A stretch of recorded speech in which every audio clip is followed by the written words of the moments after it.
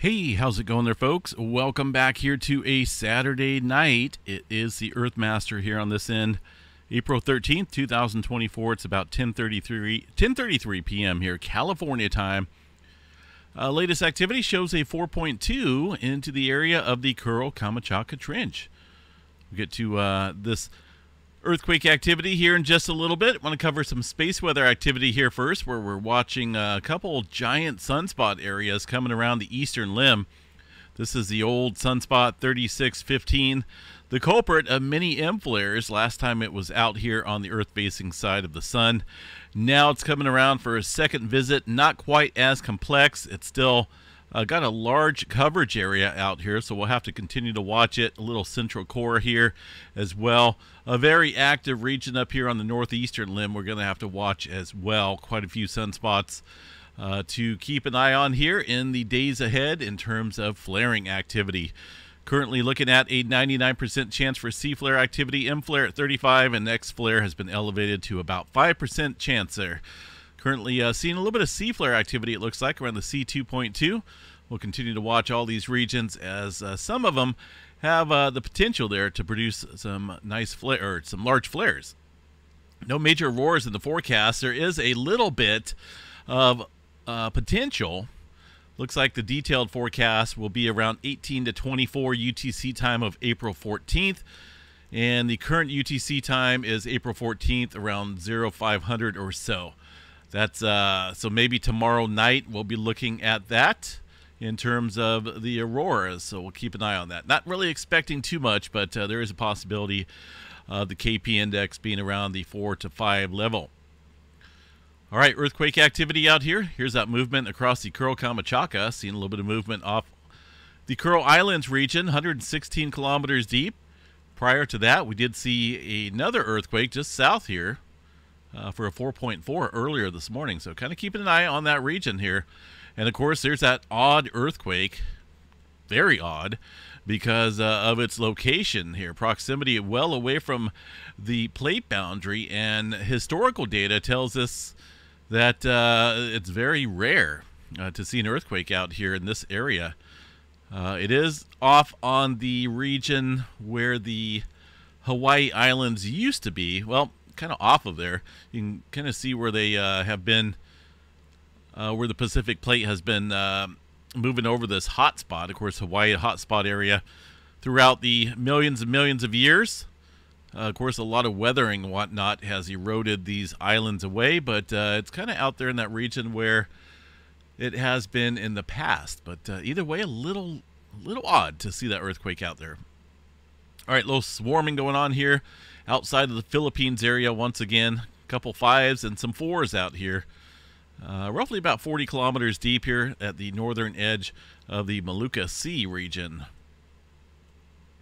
Further out and about here, looks like New Zealand's seen a handful of earthquakes, including a 4-pointer. Some deeper activity, it looks like, into the Kermadec Trench once again. We'll continue to keep an eye on this area. Haven't really seen too much adjustment around here. Just the occasional 3 and occasional 4-pointer, but things have definitely been in motion out here across the plate boundary that New Zealand sits on. We'll definitely watch that. Latest activity, though, shows a 4.6 into the Kermadec Trench here. About 179 kilometers deep for that quake. Into the Big Island of Hawaii. Small amount of movement offshore here. And the typical activity around the Pahala area. Not a whole lot changing up here across the Kilauea volcano for now.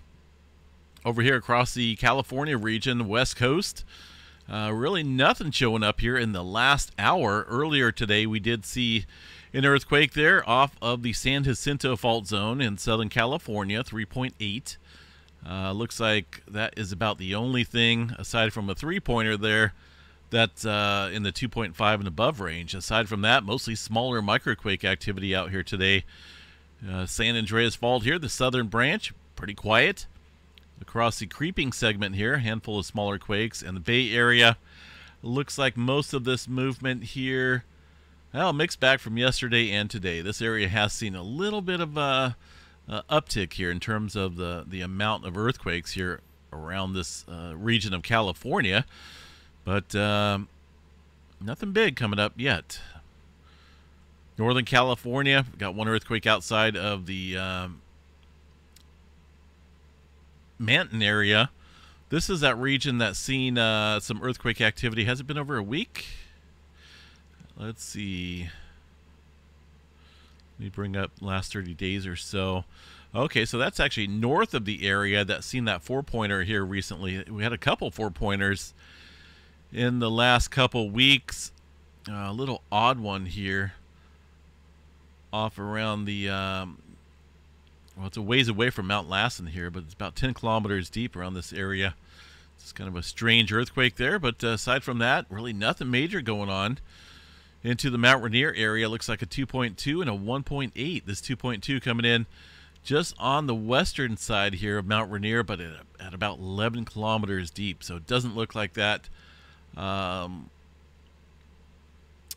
is associated with the volcano, possibly, but that's a fairly deep earthquake. Tremor map tonight shows 222 epicenters of tremor, pretty much confined to one single area here. That's a decent amount of tremor, and in a odd location. Not really odd, but for the most part, when we see this tremor activity, it can be on any area up here across the Cascadia. But I'm trying to think the last time I seen a decent tremor amount specifically in this zone. Let's go back to last month here and look at the tremor count, see what we got. It's still not quite elevated compared to the years past. 222 on a single day. Yeah, that's a little uptick, but really nothing that would match previous years. Most of the activity has been here across the southern Oregon area, or the Coast Range here of Oregon, and into Northern California. This would be the southern end here of the Cascadia subduction zone. And we've seen a handful of earthquakes out here recently into the Pacific. Let's go back to the last 30 days. We had a decent amount of swarming out here in the Gorda Ridges with some fairly moderate earthquakes, 5s and 4s out here. And it does look like things are straining out here across the southern end of the Cascadia subduction zone. Obviously, tremor is a sign of the two plates slowly slipping past each other. That's why they call it a slow slip event. So we'll have to watch upshore here within this region for maybe some earthquake activity. We'll keep an eye on this here over the next 24 hours. One earthquake up in Canada. That was from early this morning, a 4.1. The area of Alaska, 4.1 up there as well, just outside the Anchorage area. Typical microquake movement up there around that area as well. Yellowstone National Park, not a whole lot showing up, so let's just double check. I have to make sure. And let's see here. Doesn't look like a whole lot of earthquake activity out here at all. Just looking at these maps, they look pretty quiet. That's a good thing, right? We don't want to wake up that super volcano. Western Texas area, quite a bit of earthquakes out here in the desert of Texas, out in the oil fields. 2s and 1s are the magic number out there, it looks like. The rest of the country, nothing showing up here. Doesn't mean there isn't any, but normally on the weekends here, the USGS tends to lack the reporting on the smaller quakes out here, but really nothing showing up here on the map for now. Puerto Rico area, handful of quakes down there, 2s and 3s. The South America area looks like some movement stirring up down into the Argentina area, well underneath this region. 555 kilometers deep for a 4.5. Continue to watch this area upstream here for some further movement. Notice we got a 5.1 coming in here to the Atlantic Ocean, being reported out here across the earthquake 3D globe. Not yet on the USGS map. So we'll have to keep an eye on things out here. Last time we seen a whole bunch of earthquake activity out here, things started kicking up across the New Jersey area. We started seeing all that earthquake activity out there, and a whole lot of interesting movement across the North American plate. So we'll definitely watch that. For now, though, just a 5.1. Up into the area of Iceland, let's check out the earthquake activity there as far as that map goes. Last 12 hours shows about 36 earthquakes. A big calm down compared to over the past couple days. We had seen a decent swarm activity out here across this region. The area of Grindavik here and the current ongoing activity. Well, let's go to the live from Iceland site, see what's going on here. Continued eruption, I bet. There you go. No blockage below. Again, this is just a long duration event coming up on, I think, almost a month time period here that the eruption has been ongoing like this. That's the main, or at least one active event, the big one. Let's see what we got here for this webcam image from live from Iceland.is. Lava flow out here. Someone was mentioning recently, I seen it in a comment, I think, on a video, asking about they seen some fountaining going on out here across the area of the lava flow field.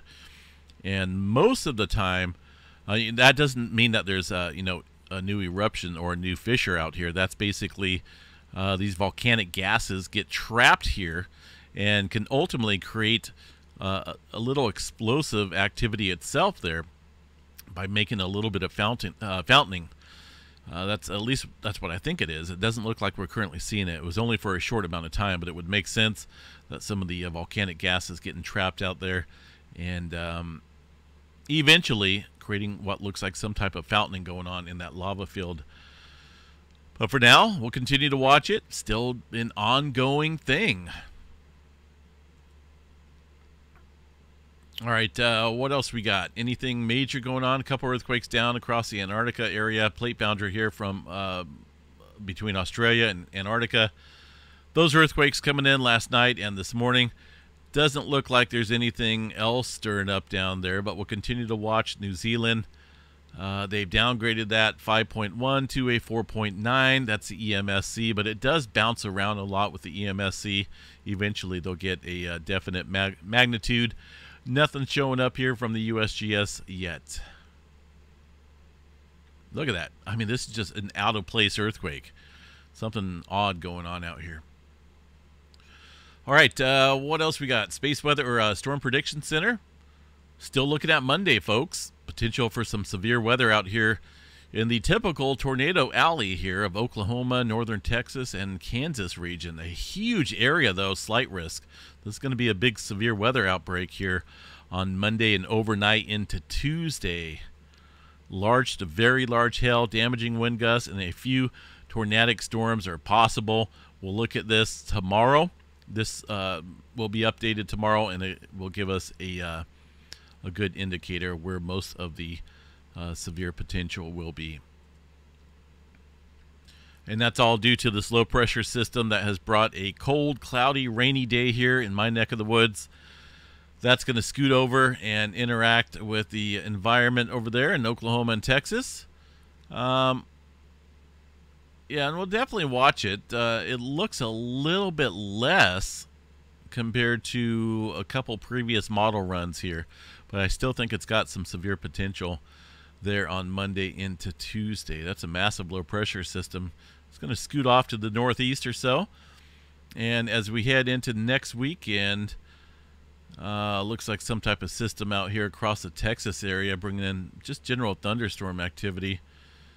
The rest of the models here next week, Wednesday into Thursday, some type of weather pattern out here, but it's hard to say. That's a ways out, but it does look like it will remain quite active out here across the states.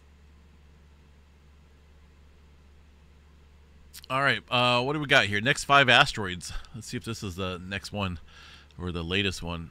I'm going to start doing this on every nightly update here just to cover any close approaches. This is from the jpl.nasa.gov site. Looks like we did have a couple. These aren't really super close calls, and these are not really huge asteroids either. 317 miles, 545,000 miles. You know, nothing as what we had seen here with the last asteroid that was about 10,000 miles that missed us. But we'll continue to check back on it. It's kind of interesting to look at all this. And, of course, if we see something of interest, we can click on it, look at some observations of the numbers, the path of that asteroid, and the interaction there with the Earth plane, and see how close that gets. There's a couple different models. There's this one that the NASA uses, and also the NEO-site, Near Earth Object Viewer, which is pretty cool as well. But for now, looks like we're safe and sound, I hope. In the meantime, have a good night, everyone. We're going to get some sleep. Definitely a little on the tired side today. We'll catch you guys back out here sometime tomorrow for the Sunday morning update. Seismograph stations out here look pretty quiet. Not a whole lot going on. Take care, folks. Stay safe out there.